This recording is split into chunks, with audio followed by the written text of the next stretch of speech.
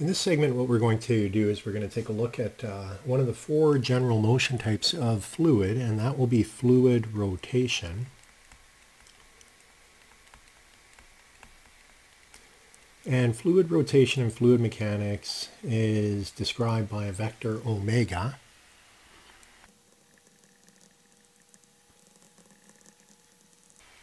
So it's defined as being the average angular velocity of any two mutually perpendicular line elements. And the way that we define it, I mentioned it's omega, a vector, and we will have a fluid rotation in the I direction,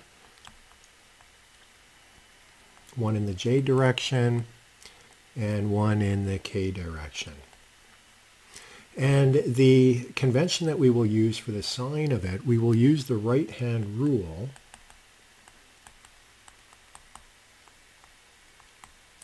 which implies that counterclockwise is positive for the rotation. So when we're looking at fluid rotation, let's draw out a little schematic here.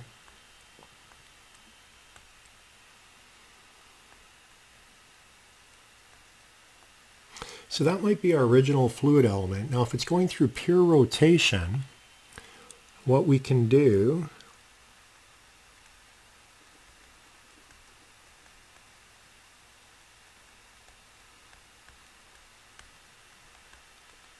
is that's what our object might look like through pure rotation. So we're going to zoom in on that, and we have our two orthogonal lines that are rotating. We're going to zoom in on that, and we're going to write out some terms, and that will enable us to come up with a derivation for omega, little omega.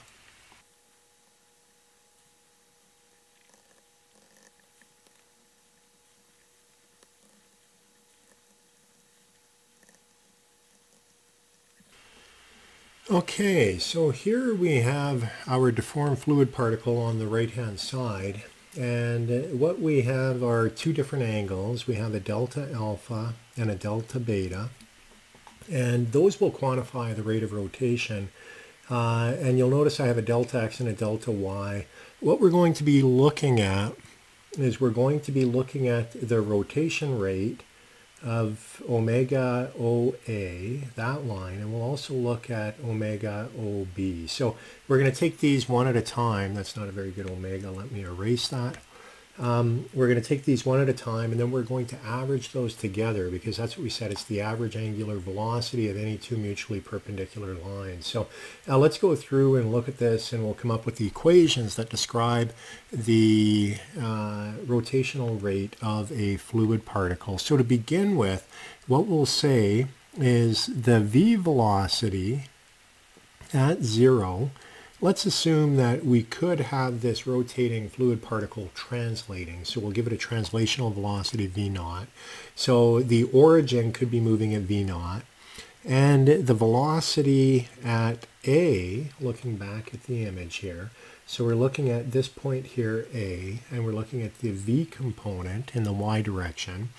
That would then be equal to whatever that translational velocity is, plus, and I'm going to use a Taylor series expansion here, dv by dx multiplied by delta x. So essentially what we're doing is we're looking at how is the v component of velocity changing as it goes from the origin to this point here, A, and that's how we can express that. We're now going to use that, and we're going to try to figure out the rotational rate of line 0A. So origin is there, A is there. We want to figure out that rotational rate. So what we can do, we can write this out as a limit. And it is going to be the change in alpha divided by the change in t. So if we look back, Alpha is just this angle, so we're looking at the change of that angle with respect to time, which is the angular rotation rate. So that's pretty simple, kind of makes sense. But what I'm now going to do is I'm going to substitute for delta alpha, and I'm going to use the small angle approximation in doing this. We keep the limit. And using the small angle approximation, I can say that delta alpha is delta eta divided by delta x, and then I retain the delta t there. And the other thing that I know is that delta eta can be expressed as being the velocity at that location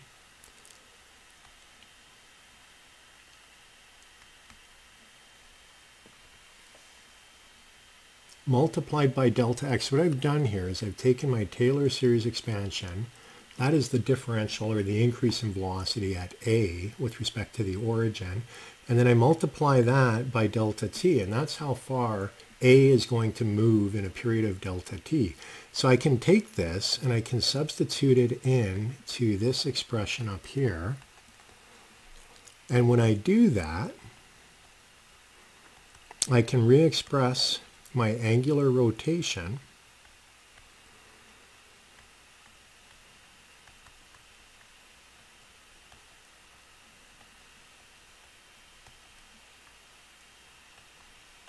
and so I have all those, and when you look at this, magically a bunch of stuff starts to cancel, which is great. And what we end up with is just dv by dx.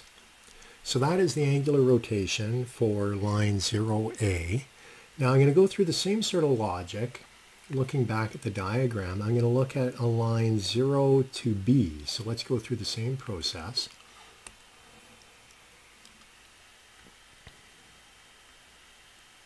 And in this case, I'm going to be looking at the u component of velocity.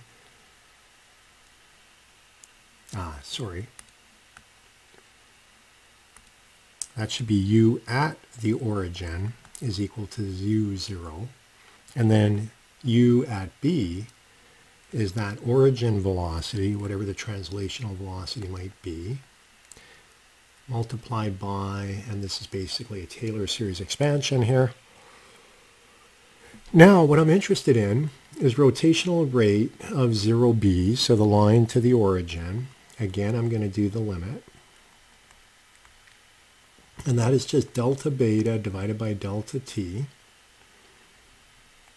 And I'm going to make the small angle approximation.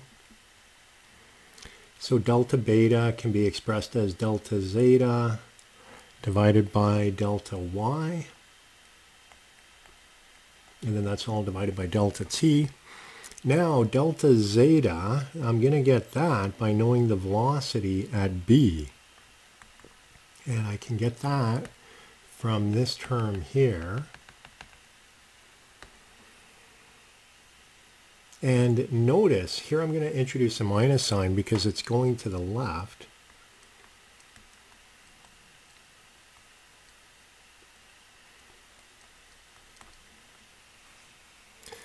And when I substitute this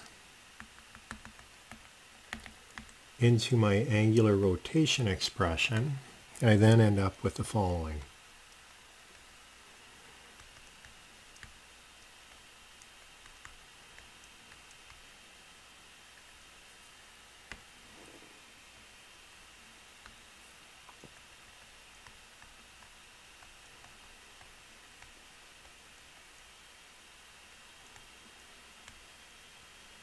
Again, just like before, a bunch of the terms are going to cancel out. Oops, I just disappeared my delta t. That's gone, that's gone, that's gone, that's gone. What do we end up with? We end up with a minus partial u, partial y. So that becomes the rotational rate of 0b from the origin to point B. Now what we're going to do, remember we said that rotation was the average of the angular rotation of two perpendicular lines. Therefore, omega z is going to be the average of those two rotational rates.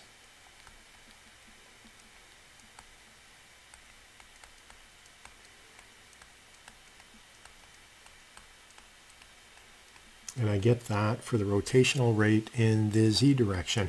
And I can go through the same sort of argument and rationalization for the other components of rotational rate. And we get this.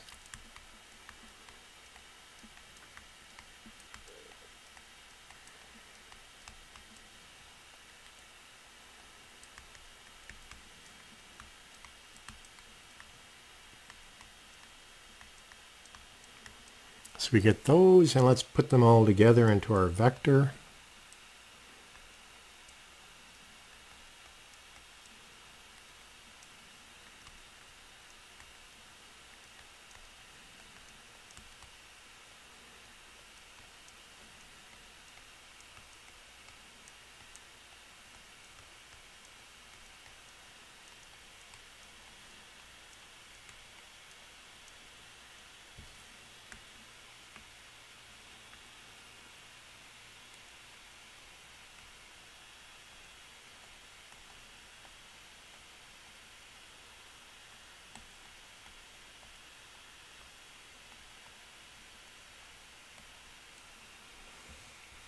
And so we get that describing the rotational rate of a fluid particle. And we can also take advantage of a vector operator, the curl, which is in our review of vectors. And so you can look at that if you want more information. But when we look at the expression that we have for rotational rate, what we find, and if we compare it to the curl of the velocity vector, omega is then just 1/2 del cross v. So that is the expression for the rotational rate of a fluid particle. It is one of the 4 general types of of motion that a fluid can be going through. If you want to go back and see the other types, I'm going to put a return box here. So all you need to do is click on that, and that will take you back, and you can look at others, or you can move on to other segments.